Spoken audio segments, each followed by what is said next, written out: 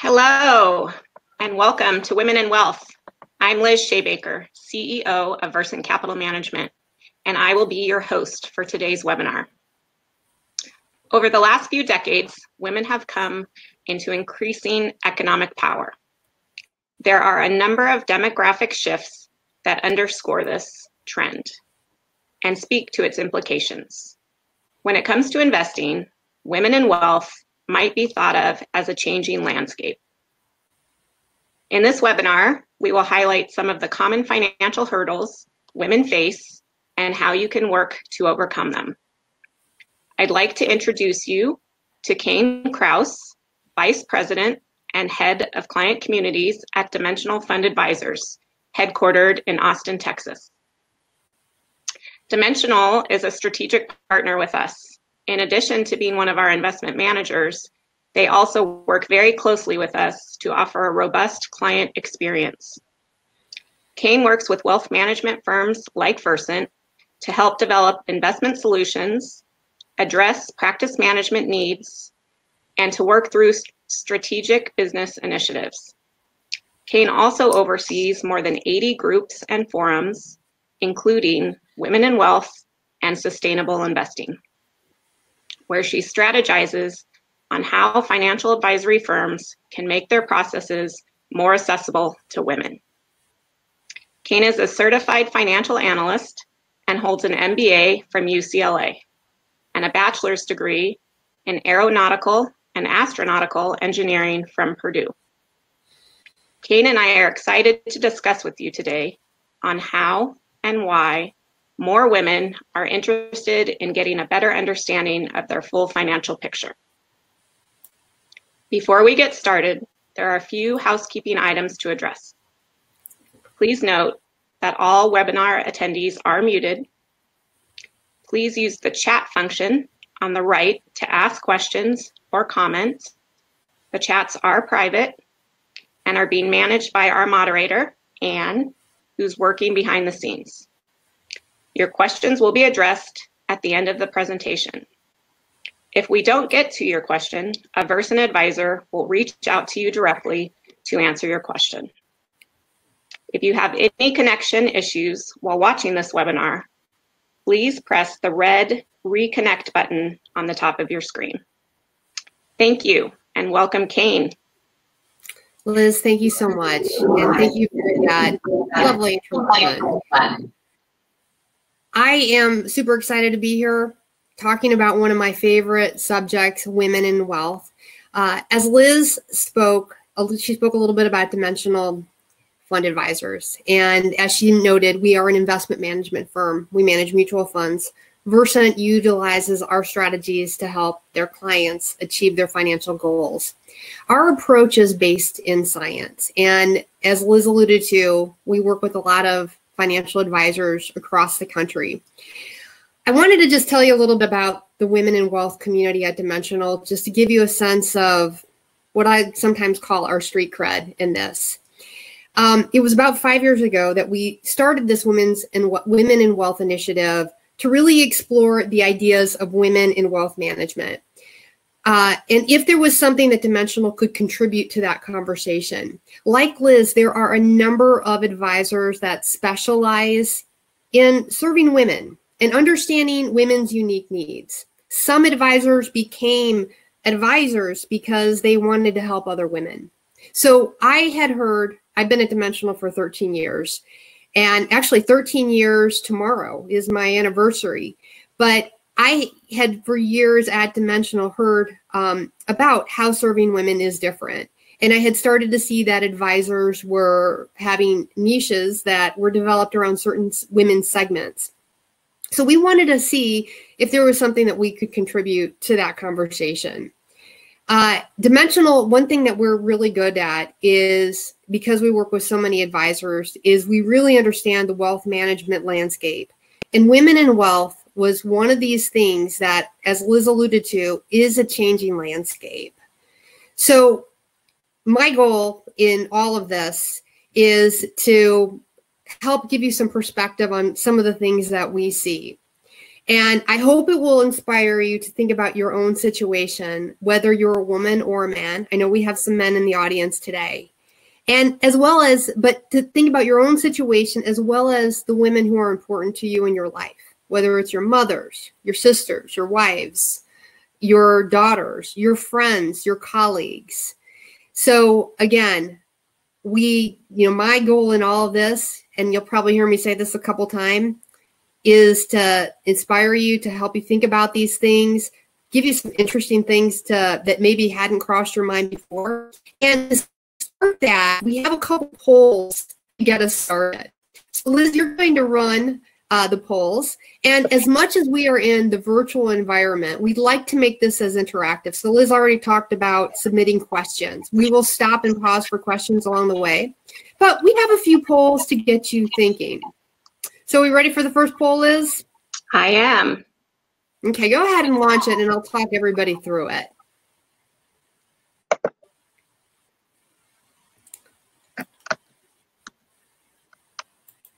Can you see it? I There we cannot. go. Okay. Oh, you know what? I had some answers. Okay. So here we go. So people can see it. So the first poll question that we have for all of you is, what is the average age of widowhood? Said another way, what is the average age that a woman becomes a widow? So we see the answers coming in. We'll give you another second to just add your answers.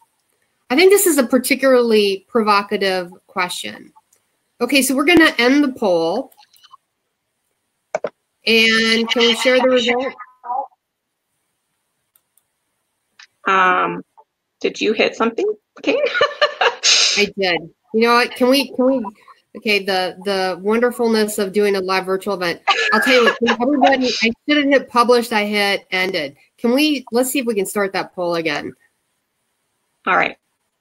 You don't touch anything. I'm not touching anything. Okay. Your answer, if you wanted to change your answer, this is a good time to change your answer. It's a good thing we didn't give away the answer. Okay. All right. I think we're good. Everybody thought about it. And we have a decided answer. Liz, go ahead and publish it. All right.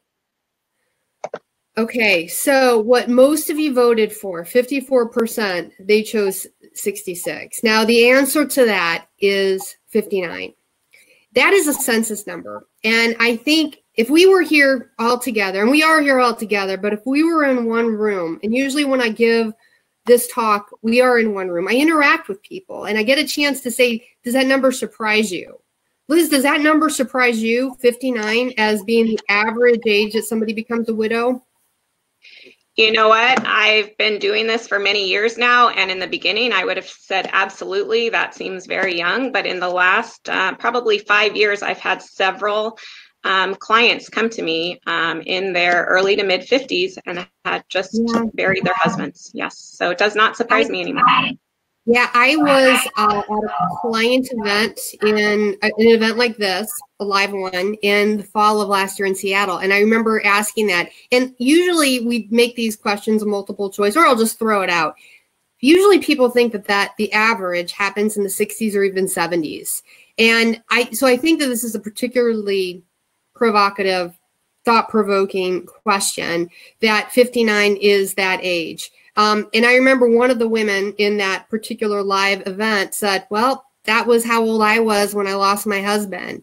And so, again, we're starting to put a couple provocative polls up here just to get you thinking about women and wealth. So let's run the second poll, Liz.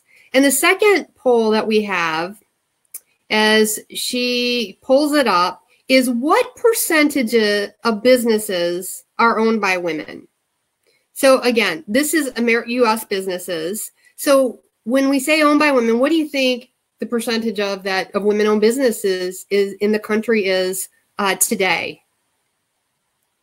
So we see the answers coming in. Okay, Liz, I think I'm going to go ahead. I think we've got a good amount of people answering the question. Why don't you go ahead and publish the results? All right, so interestingly, we see A being the most popular answer at 38%. And we also see C coming up closely behind? The answer is C, 45%. Now, I should have clarified that a little bit, and maybe I should have said what we were looking at is the majority owned. So it could be a sole provider or it could be majority owned. So there could be some male ownerships in this as well. But what I think this starts to frame up is some interesting statistics as far as women and wealth and economic power. I like to start off with these two poll questions because it kind of gets to a couple issues, I think, in our brains. Widowhood is such an emotional issue.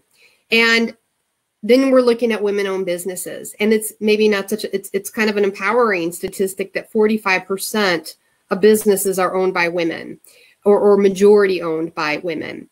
And with that, now that I've got you thinking, hopefully I've got you thinking, I'm going to actually start the presentation for today. So let me go to the slides. And I'm going to actually start off with a few statistics. So there's our cover slide. And the first couple statistics that I want to spotlight are what I think are some interesting demographic shifts that are happening that I think underscore the increasing economic power of women today. If we look at education, women today are pursuing more undergraduate degrees, 56% than ever before, and that number is higher than men. Graduate degrees are even higher than this 56% at 60%. If we look at labor force statistics, interestingly, women make up 47% of the workforce. And the rapid rise of women in the labor market was actually a major shift in the 20th century. What we saw was that women in the labor force, the participation increased dramatically from 1960 through 1980. And then it leveled off some in the 90s. It's been pretty consistent where 55 to 60% of women work. And this also ties into the women pursuing higher levels of education. Now, we just did the poll question about women-owned businesses, but this is another interesting statistic that we've been looking at. As of 2018, there were 12.3 million women-owned businesses in the U.S. Now, comparatively, if we looked back into 1972, there were 402,000 women-owned businesses. A much smaller percentage. It was about 5% of all firms at that time. And we also saw that the increase in those numbers. So from 2007 to 2018, which was when this stat came out, we saw that number increase by about 58%, where businesses overall increased by about 12%. So I wanted to start with these stats again because I think it speaks to some interesting demographic shifts that again underscore the increasing economic power of women. Now, this next slide also speaks to demographic. Demographics are interesting. This is a quote by an American businessman named Howard Marks. He owns a firm called Oak Tree Capital. It's an investment company. And he is known for writing memos. This quote came from a memo titled Getting Lucky. You can go look it up on the internet. And he wrote this memo after Malcolm Gladwell wrote his book, Outliers. Howard, what I love about this is the memo was really citing these ideas of random luck that happened in his life. And he specifically cites in the memo, the longer version of the memo, demographic luck that contributed to his success. Now, this quote talks about getting a good free education in the New York City public schools. But he also specifically talked about how he benefited from the presence of smart women teachers to whom corporate careers weren't available. He had great teachers growing up. And many women would have been attorneys or executives or entrepreneurs had it been a few decades later. So I think that all of us right now are in a really interesting time in history to have witnessed these dramatic demographic shifts as it relates to women. A couple other things I want to spotlight. What we also see in the recent studies is that women are largely controlling money and how it's spent in the household. The majority of women today manage the family budget. So if we think about the family budget, these are some pretty big economic decisions. We're thinking about things like where the family lives, what house is the family going to buy, what cars are appropriate, children expenses and education, where are the family vacations. So this idea of considerable economic power, as we think about it, it's not just the wealth management industry and Liz and Kahne thinking about women and wealth. It's everybody. Major brands are thinking about this because the idea of the purchasing power of women has really caught their attention. So when we talk about this and the considerable economic power of women, today I think it really determines whether companies are going to survive or thrive. So in turning this question, is serving women different? This is one of the things that truly guided our women in wealth community at Dimensional. It's one of the questions as we started to think about women in investing and women and men. You know, is serving women different? Is it different than men? It was really the central question that we were trying to understand all those years ago. And even before all those years ago, when I would get a call saying, Kahne, can you come speak to a female audience about investing? Because I can tell you just from my own personal experience as an engineer, I had so many questions about money that I didn't know where to go to before I got my MBA, before I got my CFA. And I think a lot of women feel the same way. So what I am about to share with you are what I think are some really interesting takeaways about how serving women different. But the first thing I want to do is I want to dispel what I think has become a common myth, that women are a niche. And I think by just purely looking at the definition of niche and what it means, you know, the things that stand out to me when I read this definition on the screen is that it's a small, specialized section of the population. So before we go any further, I want to spotlight what I think is an important point. Women are not a niche.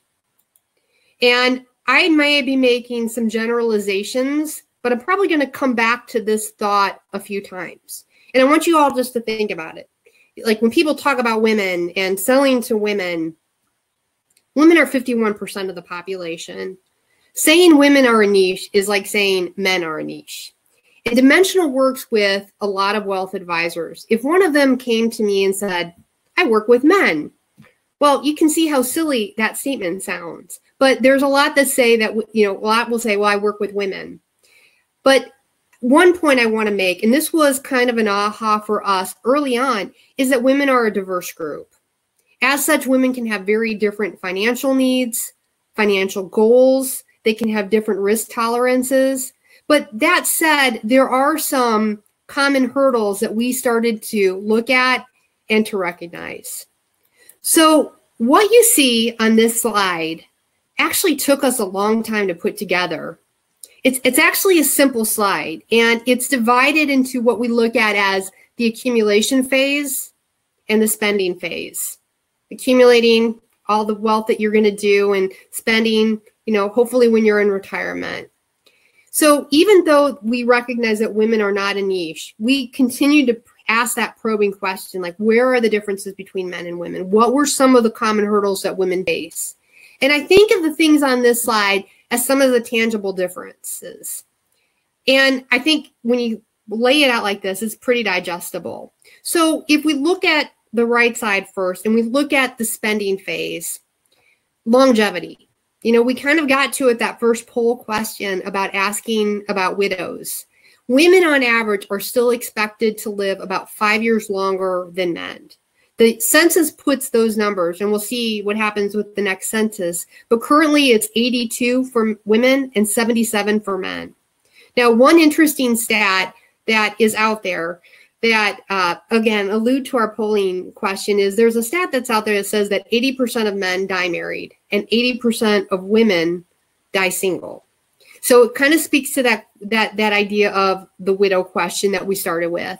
And widows, I think, are definitely a segment that a lot of advisors have really specialized in. But the last U.S. Census, they actually showed that 80% of centenarians, so those are folks who are over 100 years old, are women. Another census data, nearly 700,000 women every year lose their husband. And those who are widowed outlive their husband on an average by 14 years. Now, some of that is because I think still generally speaking, not all women, but women tend to marry men a little older. And combined with the fact of longevity, that's where you get an average of 14 years. And we're dealing in averages. So there's going to be specific differences along the way. Also in the spending phase is this idea of higher healthcare costs. We talk about how women outlive their spouses. Women, by and large, are also doing a lot of caregiving to both aging parents and a lot of times their aging spouse. So when time comes for them to need caretaking, a lot of times that's not as readily available as it is for men in similar situations.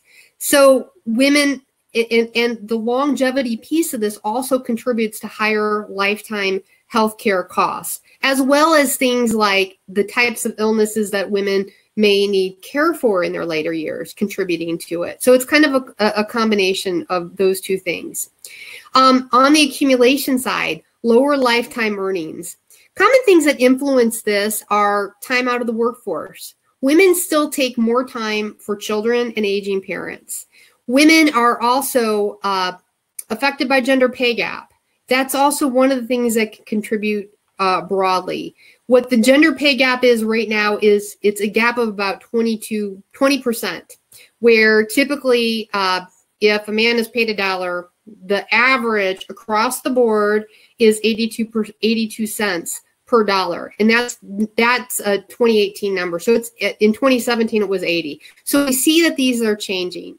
And this is a good time to point out that it's not all women. And there's different studies. Sometimes people argue with me on the gender pay gap. And we pointed out here, not as a point to drive any division, but just to point out of the things that, again, affect big areas of our life with accumulation and spending. Divorce also, another point that sometimes people think of as controversial, but women tend, and there's a number of articles and studies out there that show that women are more financially affected in the long term by divorce. Now, if you're a man that's divorced, it doesn't mean that you aren't affected, but what the studies show, and a lot of it has to do with significantly reduced income later in life of the woman in this with respect to divorce. So those are some of the things that, again, we see as different. And finally, the last part, we're on this slide where it says impact ability to grow their wealth. We have listed risk aversion. There's a number of studies out there that look at women and kind of make a blanket statement that women are more risk averse. And there's some evidence to speak to that. We have also seen that women tend to have more money in cash, and that there's some articles and other studies out there that point to women learn to save earlier in life than men do, and that they are good savers. That can also have a detrimental effect if somebody has a lot of money in cash that's not being put into investment to build into long-term savings, long-term retirement savings. So the attitude toward risk, again, noting that not all women are the same, women have different risk preferences, but there is some evidence out there that women tend to be a little bit more conservative in their allocations, and risk and reward are related, and that can have an effect on on their accumulations phase. So adding this together, if you look at the slide and think about accumulation and also spending, a lot of times what it points to generally is that women tend to accumulate a smaller nest egg and have higher income needs in the spending phase. So I'm going to pause there, and Liz, open it up to you to see if you have any comments on this slide, and then also to see if there's any questions that may have come through. Yes, I mean, I agree 100% with everything that you just said. And, you know, as I was preparing for this webinar, I looked at a lot of statistics myself. And one that stood out to me was that divorce rates double after the age of 50. And so that's a pretty staggering number. And so we get asked a lot about the issues that women face when they go through divorce. Yeah. And more often than not, I mean, these women haven't been involved in the financial decision making. So a UBS poll last year found that 58% of women defer their long-term financial discussions to their spouses or ex-spouses.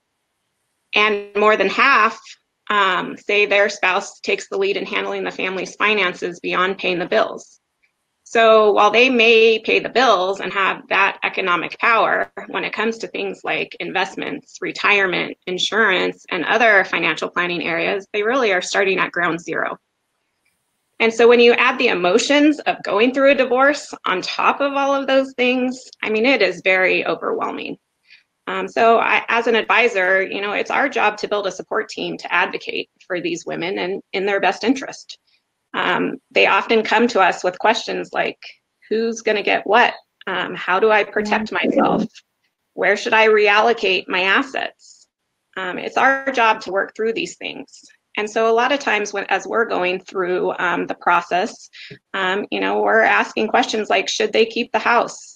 What part of the retirement savings and investments should they take? Should they take more or less of one type of investment over another? You know, sometimes they have a closely held business. So how are we going to value that? What will their lifestyle be? How much can they afford? You know, is there going to be debt that they take on? So every situation is different, but these are the common themes that I see with working with my clients. And so we really help them visualize what their new life will look like. We define and prioritize their goals and put a cost in real dollars to those goals.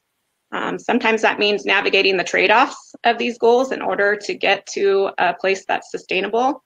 That plan becomes, you know, our initial roadmap, and then we change course as necessary. But we really have to keep them focused on the long term, keep them grounded.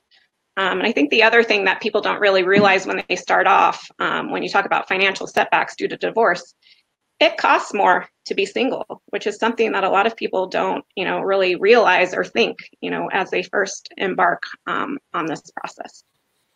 So.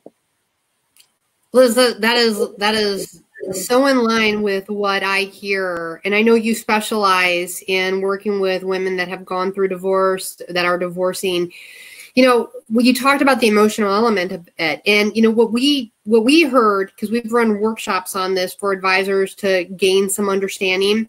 We've heard that it's such a confusing time, that there's a realization of that they're now in charge, and that can be and is many times overwhelming.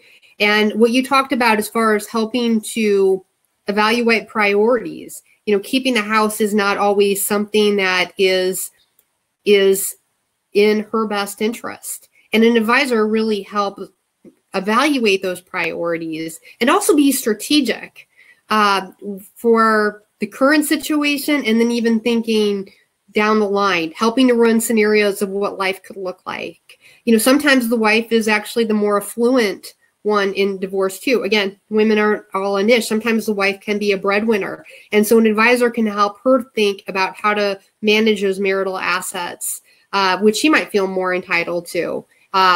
So it's an endlessly interesting discussion, but I'm so glad you pointed that out on this slide, because I think it's one of the things that a lot of people don't think about.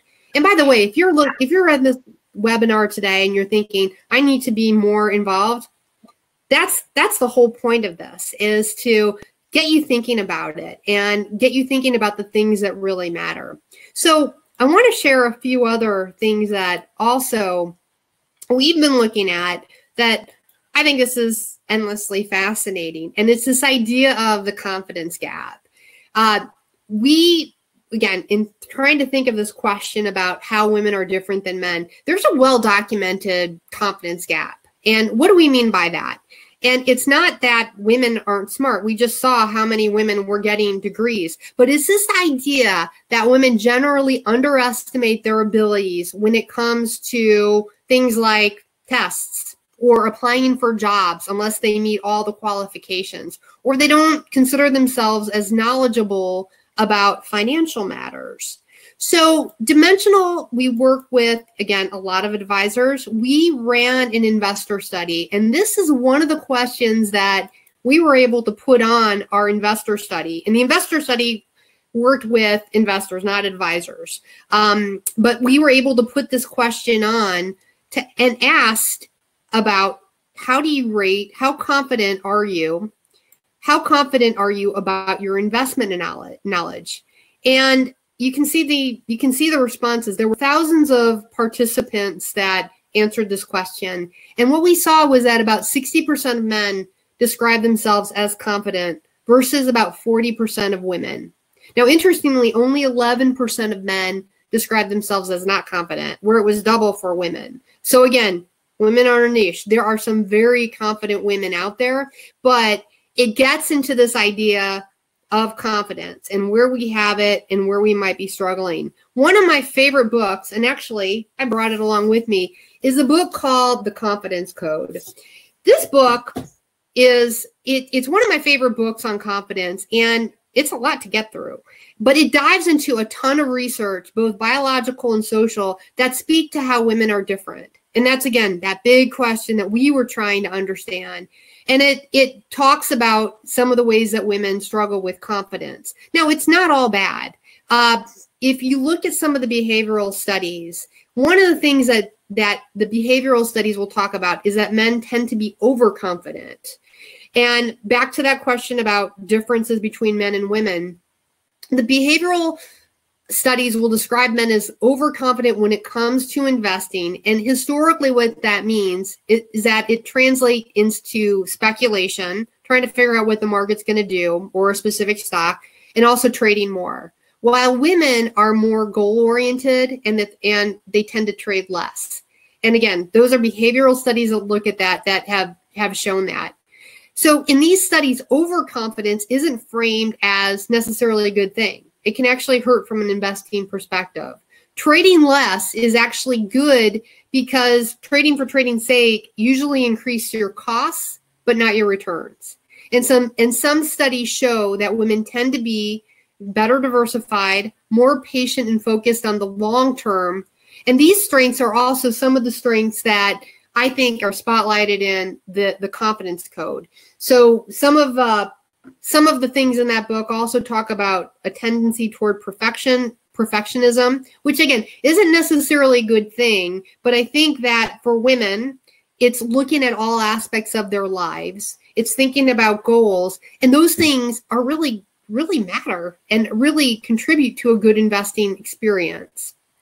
Another thing that we looked at were about things that I would describe as, sometimes I call the things listed here on this slide, as some of the intangibles.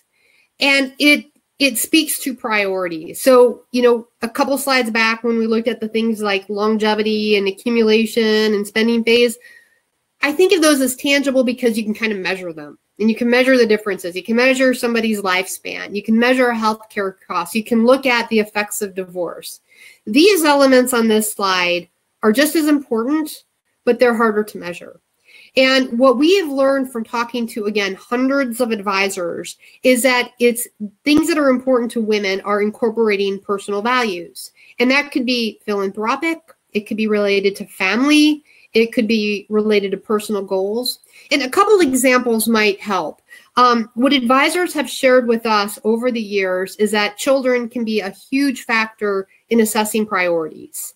I think all of us have heard that stereotype image of, a mom putting her children first in all aspects of their lives. But it's not just small children. There was an advisor, and actually this conversation has echoed with multiple advisors, but the one who first mentioned it was about 5 years ago. There's an advisor that I work with in Southern California that specializes in women in transition. And she said to me, she said, Kahne, one of the biggest threats to my clients' financial future was paying for adult children who failed to launch. So said another way, is helping adult children be independent are actually one of the things that can help women be successful in their financial life. And we're not saying that children aren't important. And for the fathers out there, we're not saying that children aren't important to men, but we're just noting that in our experience that many women are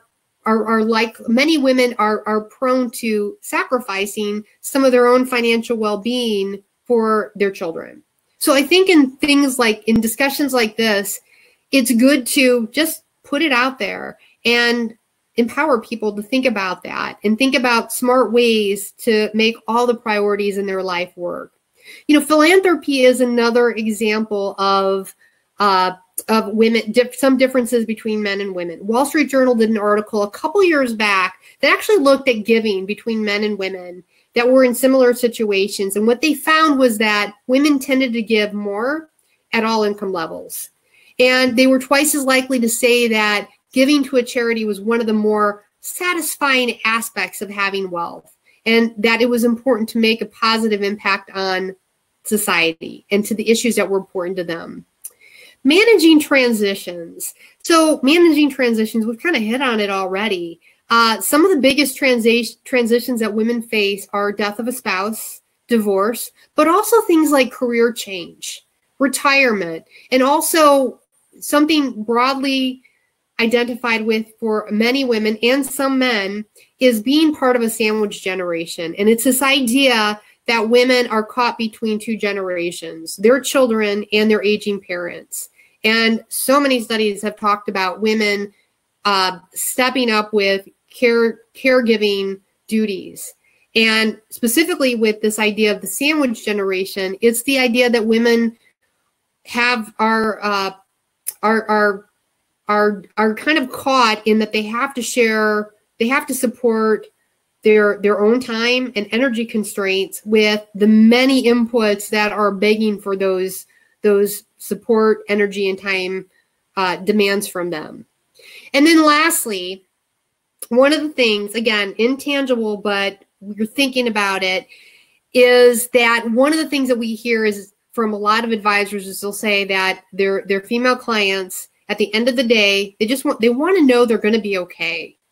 They may have other things that are more interesting to them than, you know, poring over the financials of their own situation. And Dimensional, in our own investor survey, found that this idea, this sense of security, it's important for both men and women investors. And it is actually ranked as the biggest value that advisors provide, both for men and women. But for women, it's even higher.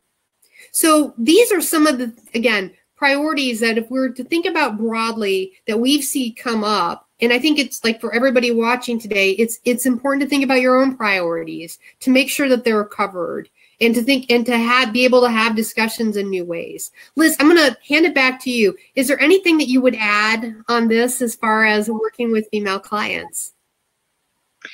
No, I think first, I mean, I know we keep highlighting divorce and death, and those are two big transitions that a lot of women face. But, you know, some women, myself included, choose to be single, right? So we have the same challenges. We might be if you're in a same-sex relationship or something like that, the planning still needs to be done. It just changes, you know, the conversation a little bit. So I don't want to just harbor on death and divorce, because I think it's important for all women, and some of the women, especially some of the people on this call, I know are the breadwinners of their family as well. So it's hard to fit all of that into a presentation like this. But I will say that we do get a lot of questions about widows and what do they need to think about, because as you've already touched on, you know, women do live longer, and widows outnumber widowers 4 to 1. So nearly, you know, 2 in 3 women go into retirement and they will outlive their husbands. So, you know, if you go back to that UBS poll that we talked about earlier, these widows haven't been involved with the decision making. And so they really need help reassessing what life and retirement will look like going forward. Just as in any transition, just really, as questions are the same in a lot of the different areas. Will they have enough to do the things they want to do? And what happens if they do fall sick or they need long-term care themselves? Who's there to take care of them? And what roles do they want their children or other relatives to play, if any? Some don't want to even put that burden on their children. And then, especially if you're talking about being a widow, there are a lot of technical things that have to happen, right? So if you haven't been involved with the financial decision making, now all of a sudden you've got to go out and find all of these key documents. You've got to start interfacing with attorneys and CPAs, and really have a good professional team in place. And so I think it can be a challenging time. But the things that we try to help with during that transition, once we know what we have, is making sure that they are getting all the benefits that they are entitled to, updating and retitling of assets such as homes and bank and brokerage accounts, paying off any debts or refinancing, making sure we have the right insurance coverages in place, making sure especially that our healthcare coverage is there, and then updating legal documents, not only to protect them, but also to protect their heirs. So there's a lot to figure out. And, in today's landscape too, if you add in digital assets, like what do you do with the Facebook account or the Apple Music collection, all those electronic files, the list is long and it's really hard to sort through. So I think it's important, no matter what the transition is, that you are working with somebody that's going to help you navigate that course. As you were talking, you reminded me of something else that a lot of times we'll talk about, and it could be tangible, it could be intangible, is just this whole time factor. You mentioned professional women, and that's another thing that we also have looked at. There is advisors, and I know you also work with professional women as well. They just don't have the time to really do deep dives into their own financial situation. I know when I was an engineer, I didn't have a lot of time. First off, I didn't have the same interest that I have in it today. And but I was, a professional woman doing really cool stuff. I worked at Disney, as Liz mentioned. So I was like running around the world installing theme park attractions. And I remember a conversation between colleagues where they were talking about stocks, and I didn't have anything to contribute to the conversation. And it was probably some nonsense about like what the market did today. And like years later, I know that they didn't know anything either about stocks, but it just showed me that women, a lot of times, we're busy with other things in our lives. And the subject of transition also speaks to even career. And if you were to compare men and women, I just think generally speaking, that there are more transitions that women face through the course of their lives.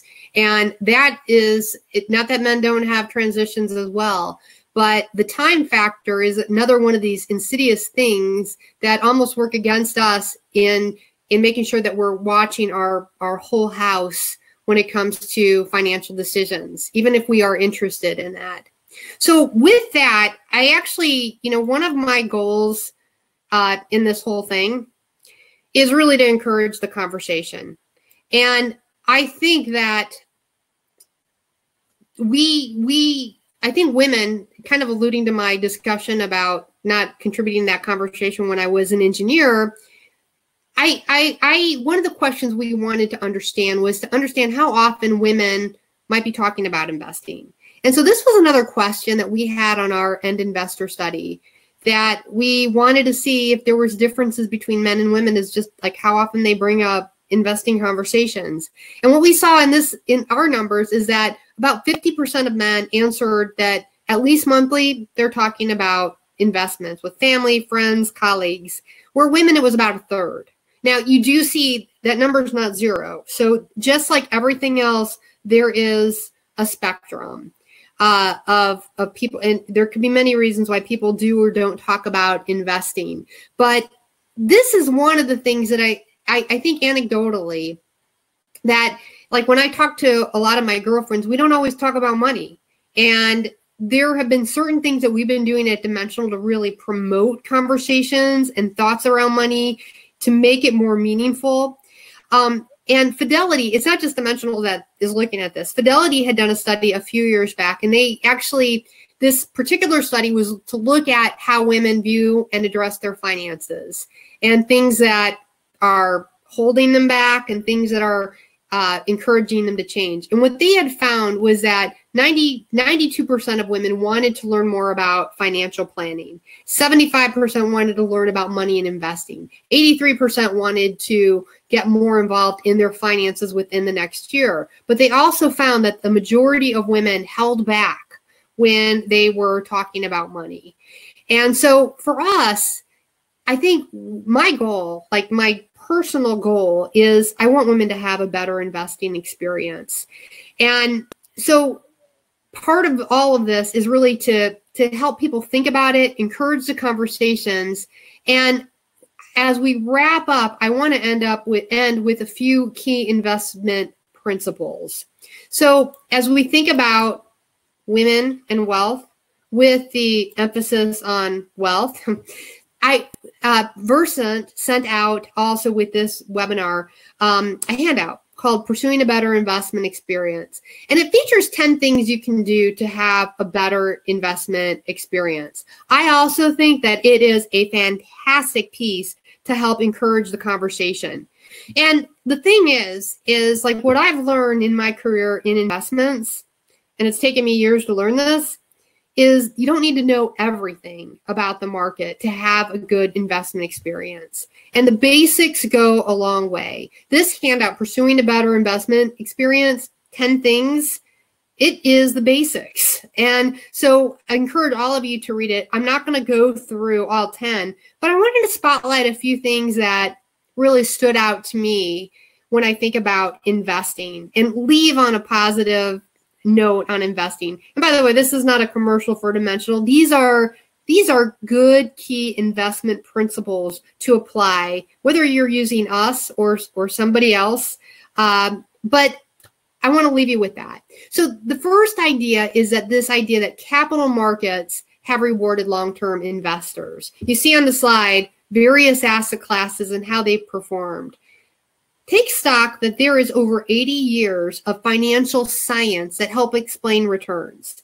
And you can use that information. You can leverage the science to build a better investment portfolio.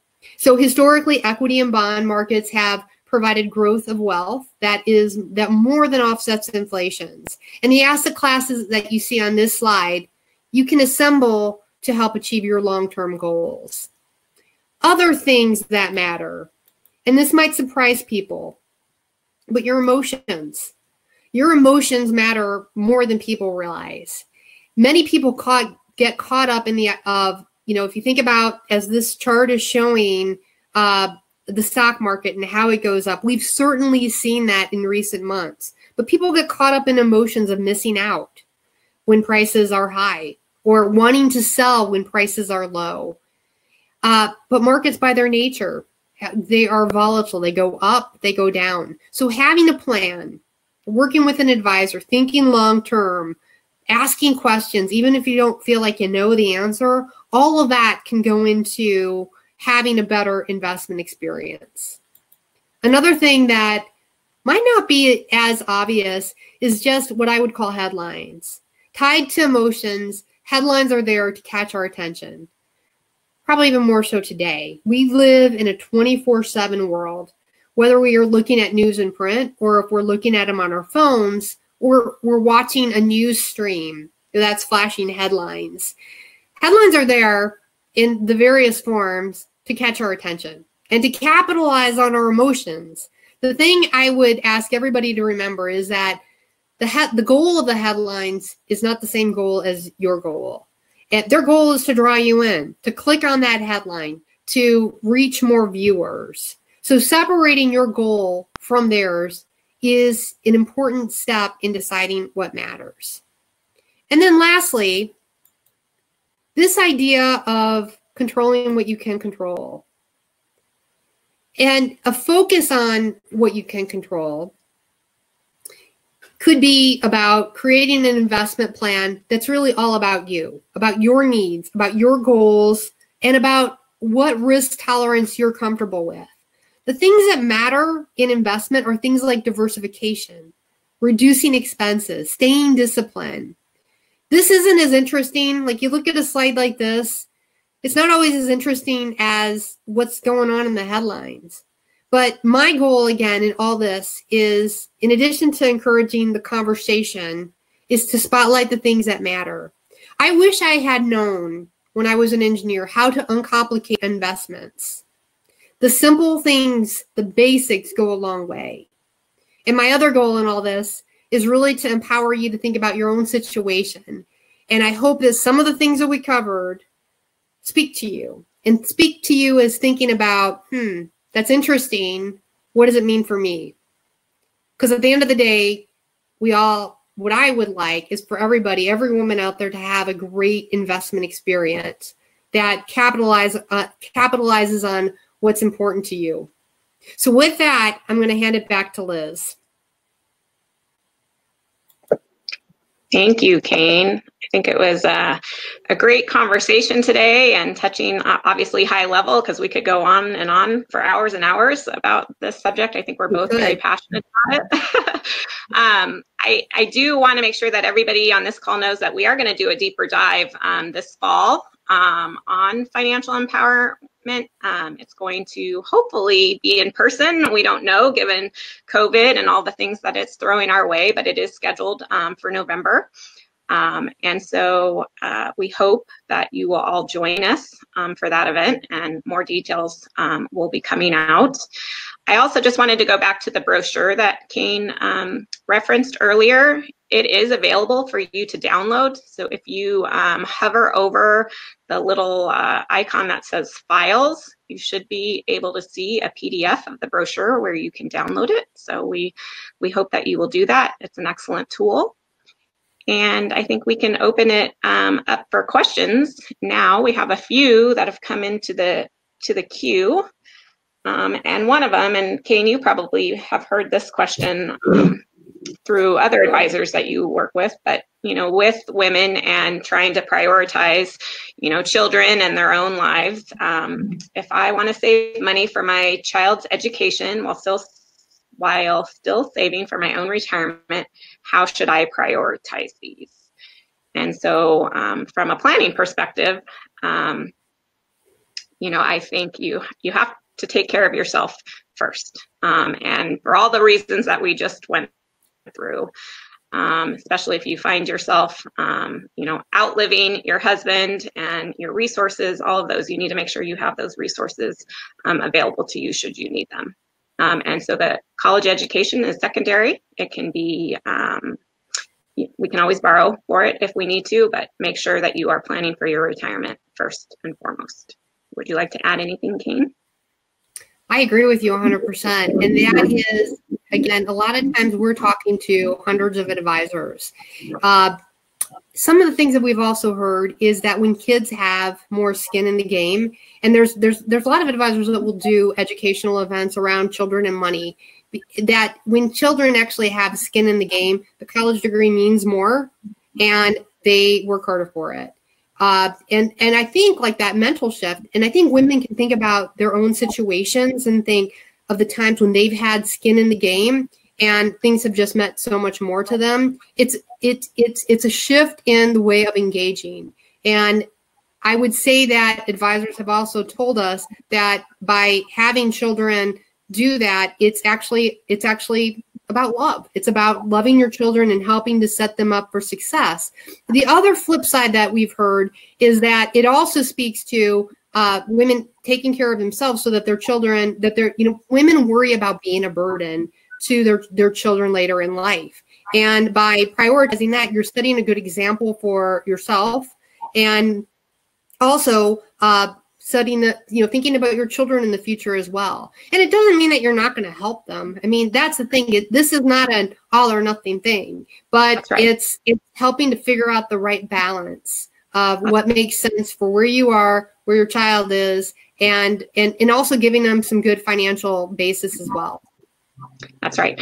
And, you mentioned self-care, which is going to be a bigger component of the women's empowerment thing that we're doing this fall. And Kahne, you and I will be back together again and with several other women on that panel. But I think self-care is going to be a big piece of that, because I think oftentimes, women are pulled in so many different directions and they forget that they need to take care of themselves also. So, Liz, especially like with the thing we talked about with the sandwich generation, there was actually a white paper that people wrote about the sandwich generation. And when I've talked about that in the past, and again, if we were in the live audience, I'd ask, like, how many of you have heard of the sandwich generation? And you see hands just shoot up.